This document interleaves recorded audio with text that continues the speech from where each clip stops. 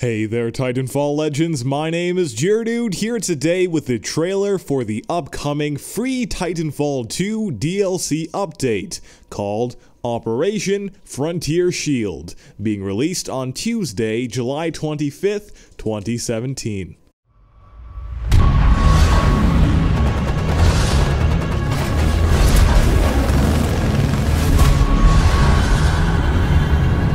You excited, drones? You know it, Davis. Target spotted, 30 meters. Position compromised. Let's do this.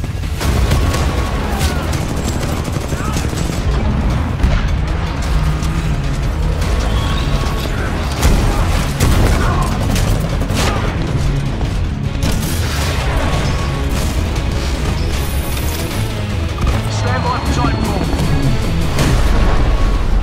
Got some more credits for you.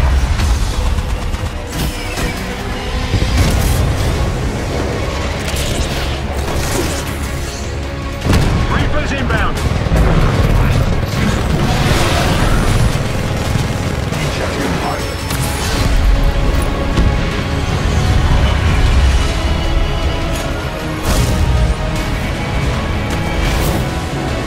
Lots of archetypes headed to the harvester.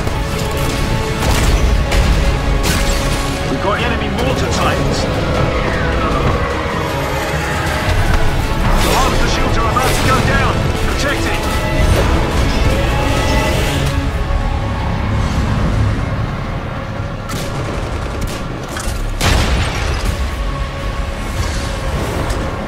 Shifting.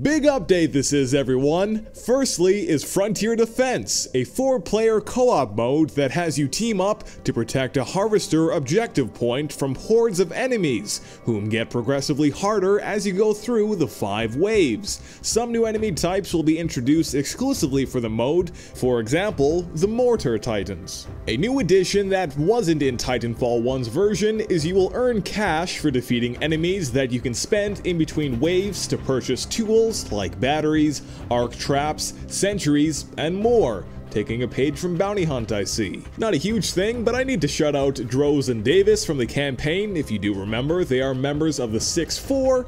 But getting back to the game mode itself, there are 4 difficulties: easy, regular, hard, and master, but there will also be a limited difficulty called insane that will exist in a separate tile as a featured game mode. There will be a Titan leveling system exclusive to Frontier Defense called Aegis Ranks. You earn Aegis Ranks by completing matches of Frontier Defense. These ranks can unlock powerful upgrades for your Titans, helping you succeed at higher difficulty levels.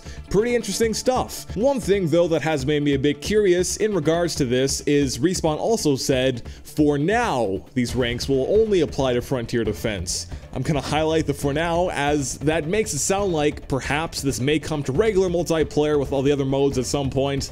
We'll have to see. Lastly, for the info on Frontier Defense that is given in this latest Frontier News update, there is going to be a lot more to the game mode that isn't exactly highlighted here, but once the game mode is released, you can be sure to get a basics tutorial here over on Titanfall Legends. But with that said, lastly, from what is described, there will be 5 supported maps at launch for the game mode: Homestead, Forward Base Kodai, War Games, Rise, and Blackwater Canal. Yes, Rise, map from Titanfall 1 is returning. The description of it reads, long sidelines and height. Quarters dictate the battle in this abandoned desert reservoir. The towering sheer walls and a system of convenient zip lines provide pilots with means to get around quickly while Titans do battle in the long corridors below. Pilots can also set up ambushes in the guts of this complex pipeworks, while Titans can lock down large sections of the battlefield at critical junctures. Tread carefully. It was one of my personal favorite maps in the first game. I'm sure most of you will enjoy it. Then there's a new live fire map called Township. Description of that reads,